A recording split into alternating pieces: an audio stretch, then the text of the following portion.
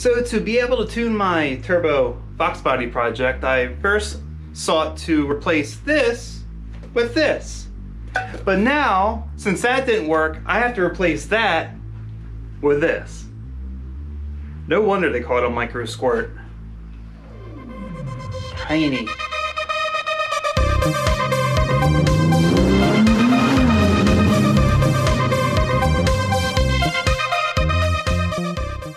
Oh, so after just a few weeks of me banging my head against the wall, figuring out what the hell I did wrong, and then racking up some of my debt a little bit more, not even the mail could stop me from getting what I need to make sure I can tune the Fox body here. So I did order a few things online to help make that a possibility, and it's going to be a much better result in the end. It's going to be definitely the correct way of doing it rather than the way I was trying to do it. So yeah, it did cost me a lot more money, but in the grand scheme of things, it isn't really all that much money considering the type of tuning and capability I get. So let me show you. As you may know, this is the factory EEC4 computer from the car here. This is what I pulled out, and this came out of a '97 Ford Ranger, which is a EEC5, so an OBD2 compatible ECU, and I was going to use that in conjunction with a OBD2 tuner to be able to calibrate things on the car for the turbo, at least just to get it running, right? Because I'm stupid and I messed up on pinning the connector. I am human, I make mistakes, not to mention I am learning. I'm learning as I'm doing this. Making mistakes kind of par for the course here, so you know, it's like, it's really how you learn. And it's like the best way to do so. And it's also the best way to make yourself spend money. So, but with that, I did order this. Now, you all know, I'm sure you've heard of Microsquirt. Been around a very, very long time. And it's definitely one of the more affordable, full-fledged, standalone ECU tuning solutions on the market out there, and they definitely have catered, very popular with the Fox bodies and the older cars and stuff.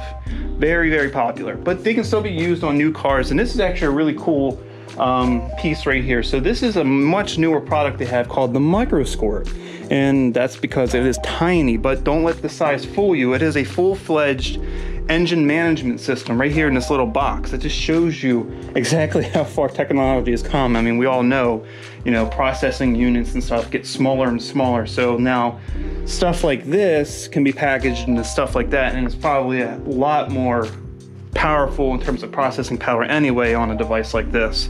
So yay for technology advancements. So yeah, this is what's going to be the new control system for the car, and this is what I'm going to use to tune the vehicle. This will allow basically real-time laptop tuning capabilities. But it's not just this that's gonna make it all work. Let me get the box of parts out and show you all the stuff that it's needed to make this work correctly. So in this box here, I have everything that's gonna make this work. Actually, this is kind of part of the delay to this whole video and project anyways, because my dumb self didn't order the connector to the ECU. So this is basically, it's called a, if you're not familiar, it's called a amp seal connector, and it's what the Microsquirt uses to plug in. And I'm not sure if I'm going to need, see, it comes with a whole set of pins.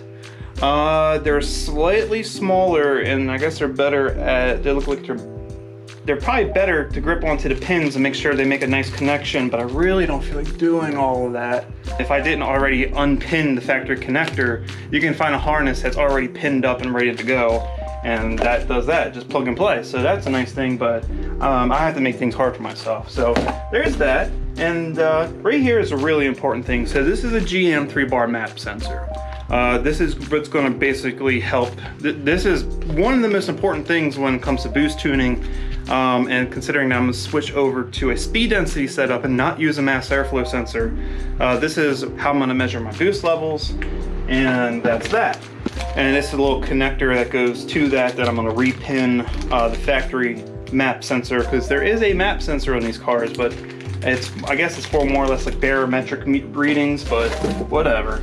and it's not even hooked up to anything, but I'll use its factory location and the wires.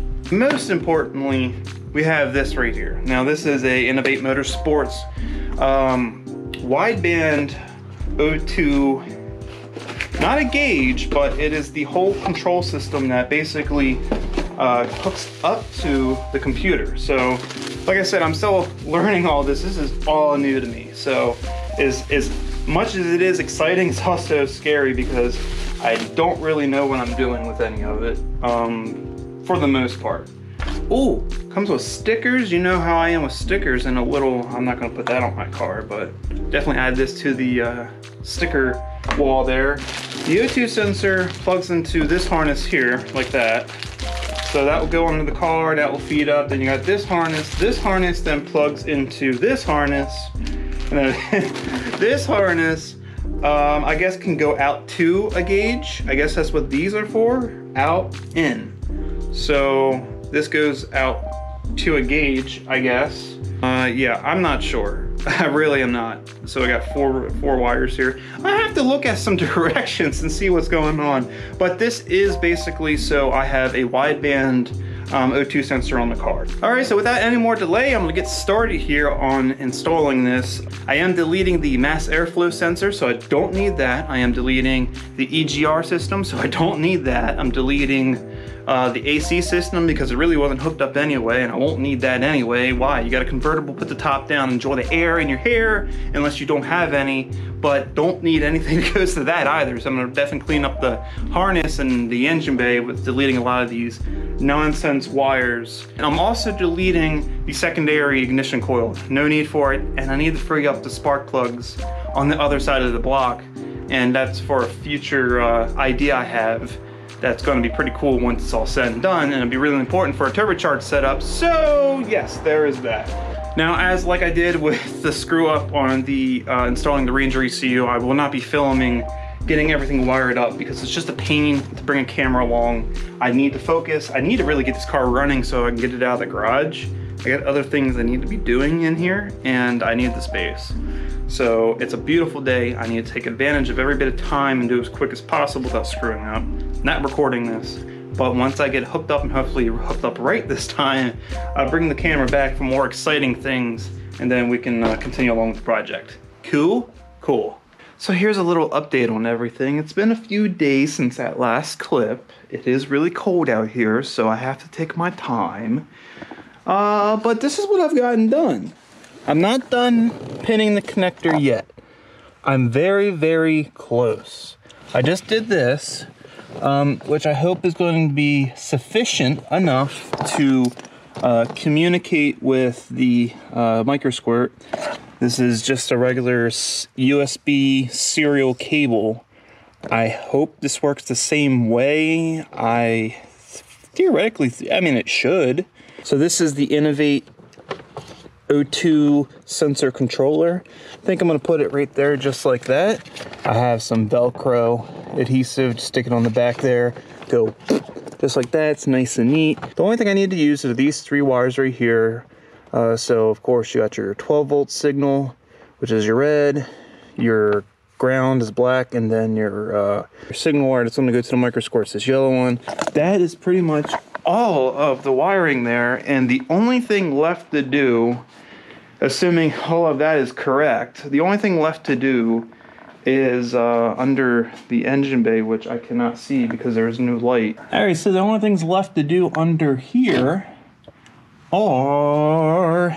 But this is where I'm going to mount the GM map sensor, and this is the wires that I tapped in that I'm going to use. So the connector's here. Actually, I'm going to have to re-pin the connector with a supply connector that's going to work to GM sensor.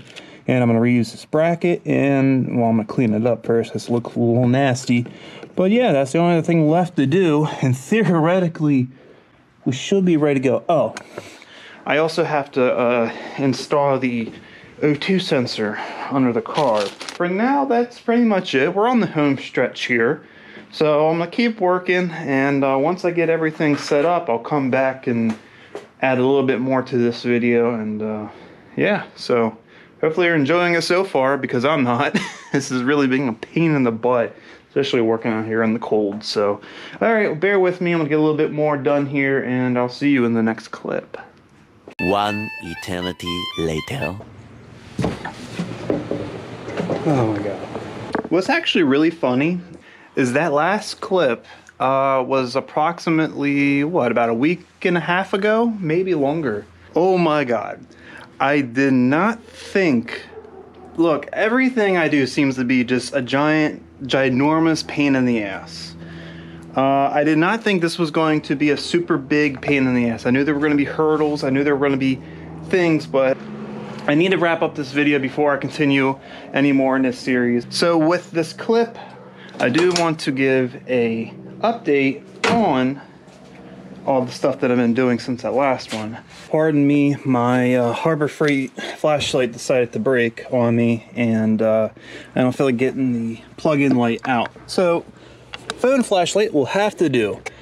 Now you should be able to see this perfectly fine and how much of a mess this is, but let me show you exactly what's been going on. So I've gotten mostly everything hooked up, and if you notice, there's something a little bit different here between the Microsquirt and everything else. Is because my stupid self learn from my mistakes. Do not hesitate to buy the harness for the Microsquirt. It is worth every freaking penny that's in the price. You know why? Because first of all, I'm not really good with wiring. Maybe if you're really good with wiring, it won't have an issue. But I had an issue with pinning the connector. I had an issue with getting the, I like made the, you know, the makeshift, where is it? Here it is, you know, serial to USB cable here, which I didn't even know if worked or not because I couldn't get everything to seat correctly in that amp seal connector. They're very kind of hard to get the pins right on. So needless to say, if you're ever getting a dang Microsquirt or whatever, just pay the extra money and get the harness. It's worth it. So with this harness, I got everything to communicate properly. And I was able to get the car up and running in Tuner Studio and got some things figured out. So I did a lot of permanent wiring, you know, tried to do it right. I did use butt connectors, but I heat shrinked everything and did it right. And then I noticed there was a lot of things that wasn't working right and therefore had to go back. So there's just a lot of unfinished wiring in here that I had to go back and do. But mostly, I think everything I need to use is hooked up.